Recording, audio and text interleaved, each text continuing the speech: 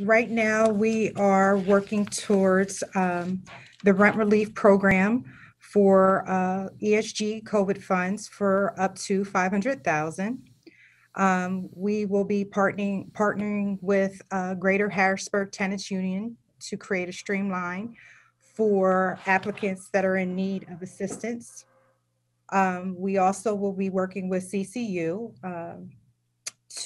that is Christian Churches United, and the other name would be Help Ministries, to help with allowing households to reserve further assistance in case management, how to follow up with getting on track with paying their rent, or how to budget their income. We also, our applicants will include rental assistance, mortgage assistance, and essential utility service assistance. The one-time online application will be qualified for applicants of these services. The applicant process does look like the landlord would have to do a W-9. You would have to provide lease agreement or current and valid rent ledger to show the status of your rent being past due. We would also built in an application to show the utility assistance, and we would just need a utility bill. And then we would pay the utility invoice or bill to the utility company.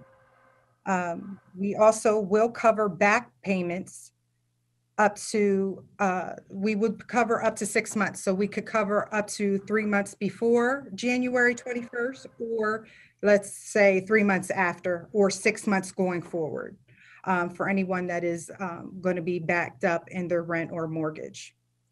Also in utilities as well.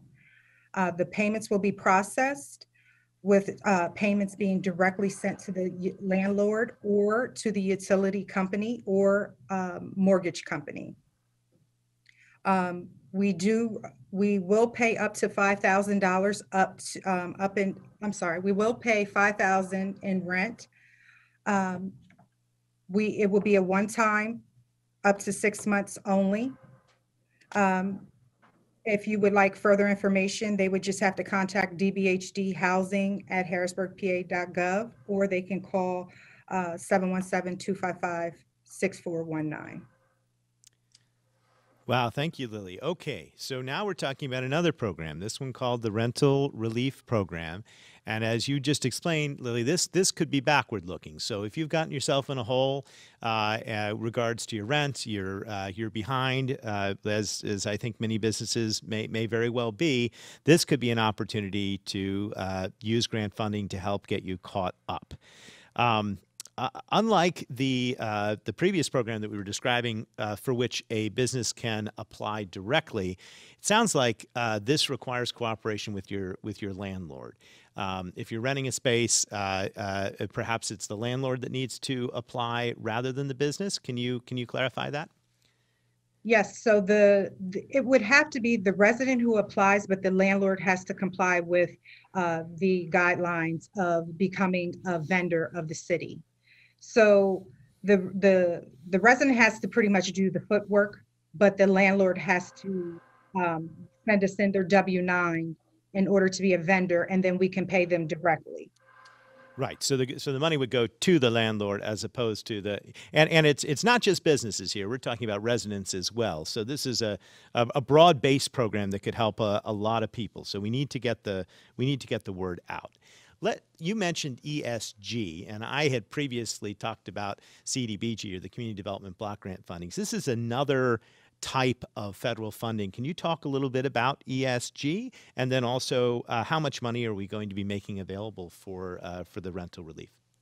So ESG is Emergency Shelter Grant, and CV is for COVID. So what we're going to be doing is we're going to pay up to $5,000 per resident who would qualify, and we will have funding up to $500,000. Wow, 500,000 is a lot. I mean, well, 5,000 times 100, and suddenly you could be helping 100 people, 100 businesses, or more, and that is much needed and welcome at this time. And since it is federal funding, it probably is similar to the relatively strict requirements in terms of what needs to be provided. We've got to account for this money. Unlike the program that we're partnering with CREDIC to administer, this is one that you will be administering yourself in the Department of Building and Housing. So you touched on some of this, but once again, who qualifies? What are the requirements for receiving this funding? So who qualifies is anyone that is backed up in their rent. They do have to be city residents of Harrisburg. And you can owe, if you are on assistant living and you have to pay a portion of your rent, that portion could be covered.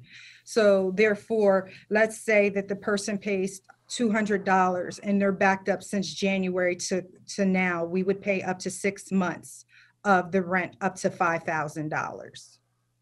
So they would also need to provide a lease, a driver's license or a Pennsylvania ID that shows that they're a city resident. They would also have to show any late fees that they receive from the landlord or a district justice landlord tenant paperwork that shows that they're in jeopardy of losing their home. Well, that's really important. And now we're looking at over $1 million that's going to hit the street soon. Now, we talked about a December 1st application opening for the partnership with CREDIC and the Chamber. When are you looking at Building and Housing? When are you looking to make this rental relief program assistance money available? So right now, it's to be determined, but I'm looking at maybe the second week to third week in December. But we are still trying to iron out a couple, wrinkles and try to get it set up, like I said, the second or third week of December. Okay. So if you're a business watching this show at home, or a resident, but if you're a business watching our business show here on Black Friday and you want to take advantage of this, apply first for the chamber funding that we described. Yeah, a lot of the materials that you're going to get together and put together for that application you can probably use again when applying for the rental relief. And Lillie, that's wonderful. I know Building and Housing has a few other things in the works.